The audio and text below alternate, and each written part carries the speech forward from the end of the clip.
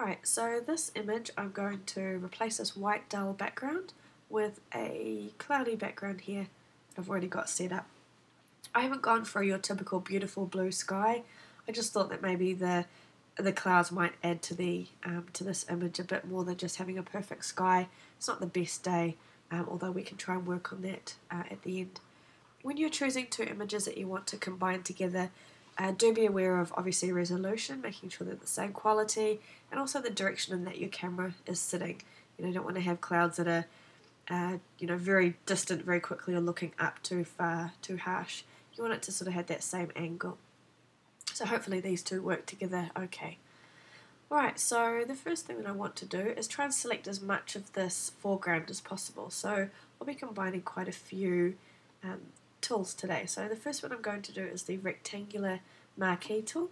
This is a really good one just to select and grab across and obviously get as much of that space as I can.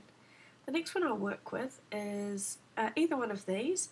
The magic wand tool, I could hold down shift so it adds to that selection and just click in this tree area here.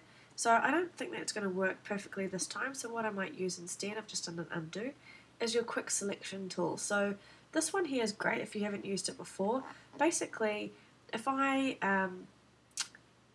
click in this tree area here and drag a little bit, you'll see that it's actually picked up that whole area that I wanted. And the reason it's done it is wherever I clicked in the first place, it's going to find other pixels and tones similar to where I clicked. So it's a really good way to select a whole area quite quickly all at once. You'll see here, if I do the same thing, click and drag a little bit, it's actually picked up that whole area for me. Making sure that when you do this, that you've got this plus icon here selected. You'll notice I didn't say that we had to hold shift for that next option. That's because we've got the little plus icon, and that is adding to our selection. This one here, it would have taken on a new selection, which we didn't want to. We wanted to add to that rectangular marquee. Right, so the next one I'm going to use is this Polygonal Lasso tool. It's in the same family as Lasso, it's third down. And what we'll do here is, I'm just going to zoom in a little bit, and basically we're going to kind of just draw an outline around this image here, all the way around. It's good to do it a little bit at a time, and you'll see why in a second. And the other thing to do is first making sure that we're on that add selection again where it's got that little plus, so we don't have to worry about holding down shift. So keep this at 0 as well. Nothing else we need to change here. So what I want to do is I want to actually drop a little point just here in the image. So I'm just going to click once. Basically that's like putting a thumbtack on the wall. I didn't actually want to start up here close to the rest of the marching ants because it's just quite hard to see where I'm clicking or what I'm clicking, but at least now I can actually see down here my starting point. All I want to do is, I don't have to be perfect in this instance, but I'm actually just I'm not clicking and dragging with my mouse. I'm just clicking once, moving, releasing my mouse button, and then clicking again. So like so. I want to do it a little bit at a time. I'll show you why. I'm just going to come back down here, and you'll see I can see where my starting point is. If you can't quite see what I mean, I'll zoom in a little bit. Back to my starting point, and you'll know that I'm back to my starting when you see that little circle, sorry.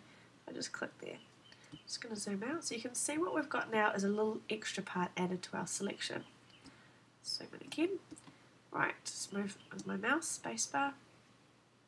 So, I'm just going to click again here and make my way up. Zoom out a little bit. So, I've just done a few more, sorry, zooming in and out here.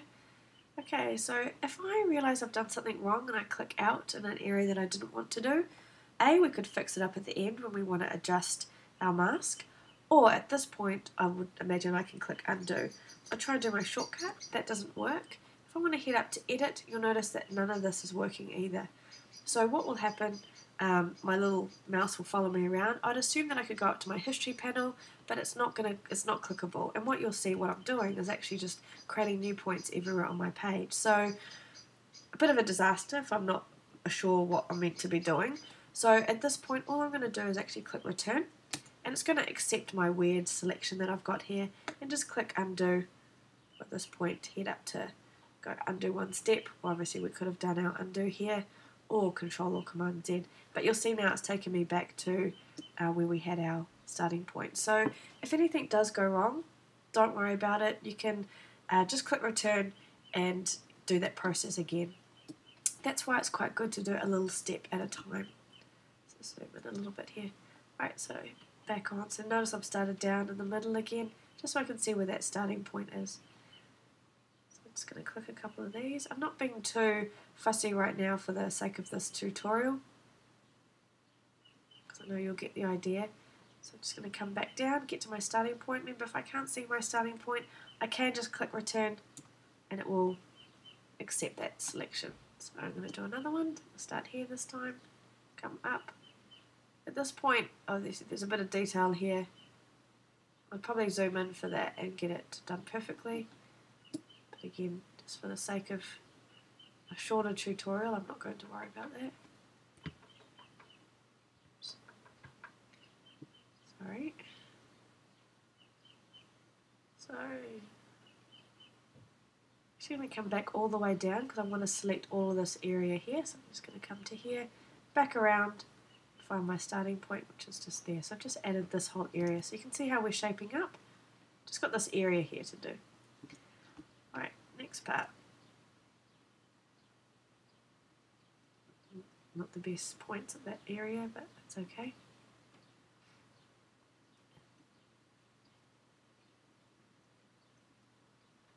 Probably would have done this in 2 stages, but it's just a mock-up. Okay, so here we go. There's a bit of an area there that I'll need to fix up, and maybe here as well. But basically we've got that whole outline selected. We've used the rectangular marquee tool. We've used, we had a look at the the magic wand tool, but we ended up by using the quick selection, and then I combined that with that polygonal lasso tool that just gives us hard edges. So our next stage is to come over to your layers panel. If you can't see that, just reset your essentials and head on down and just click on your create a mask option, and you'll see here that we've got rid of our background. So far we're going quite well and everything's not looking too badly. So I'm going to head over to my clouds that I have set up already. I'm just going to select these, Control or Command A, and with my black arrow selected, I'm just going to click and drag. I'm not going to release my mouse just yet. I'm going to release it when I get to the image, and that way I'm able to copy and paste. Otherwise you could do that, Control C, Control V or Command. All I'm going to do now is with my black arrow, you'll notice I just moved that in place, and I just want to reorder my layers, so I'm just going to drag this to be underneath my main shot. So here we go, almost there. You can see that little bit of that dodgy area that I was careless with my points here. I just need to fix a couple of those cloud areas and a few around here. So what I'm going to do now is actually amend my mask. You would have seen if you've watched the hair tutorial how to refine your edge. If you double click on this icon, we can go through to this area here. So I won't do it entirely because we've just done a tutorial on that, but I can obviously start to adjust that edge however I see fit. Click OK.